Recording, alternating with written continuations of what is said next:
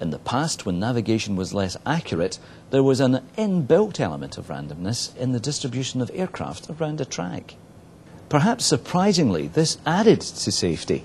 It was less likely that two aircraft would collide if one should inadvertently fly at the wrong flight level as a result of error or turbulence.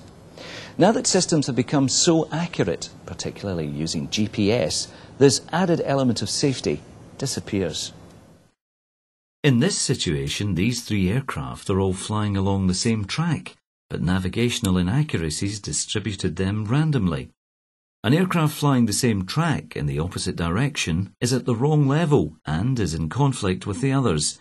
However, because none were flying the track with absolute accuracy, there was no collision. But consider this. With the extremely accurate navigation systems now in use, all the aircraft fly exactly on the centre line of the track.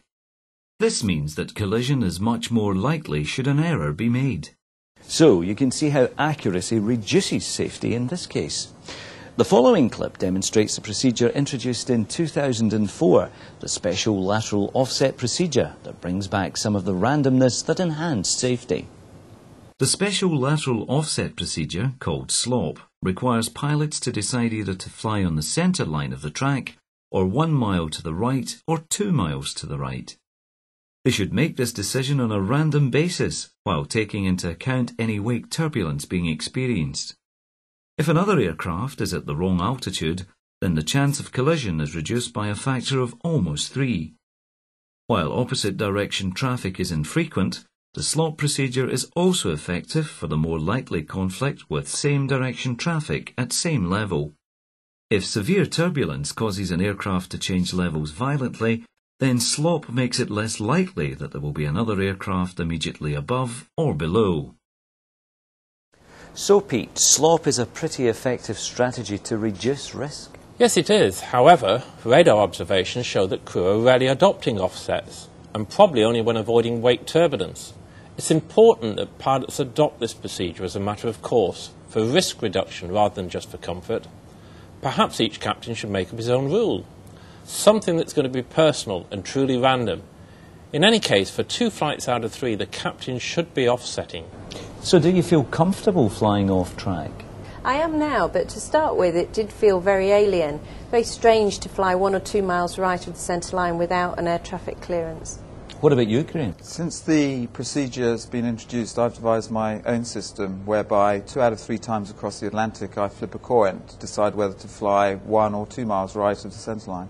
Patrick Coleman, an oceanic controller from Gander, joins us by video link. Patrick? More of a concern is that we have observed aircraft offsetting to the left of the track. This increases the risk with opposite direction traffic. OK, this topic is so important that before we leave it, here's a reminder of the rules for special lateral offset procedures. No ATC clearance is required for Slop offsets, neither should ATC be notified. Pilots may apply an offset outbound at the oceanic entry point, but must return to centre line at the oceanic exit point. Aircraft should take account of the positions of aircraft above and below in the same track to avoid collision risk in the event of severe turbulence resulting in inadvertent climb or descent. Aircraft may also offset to avoid wake turbulence, in which case they may coordinate their offsets with other aircraft using 123.45. Offsets must use FMC automatic programming capabilities and must not be flown manually. Aircraft without automatic offset programming capability must fly the centre line. Offsets must be no more than 2 nautical miles and only to the right.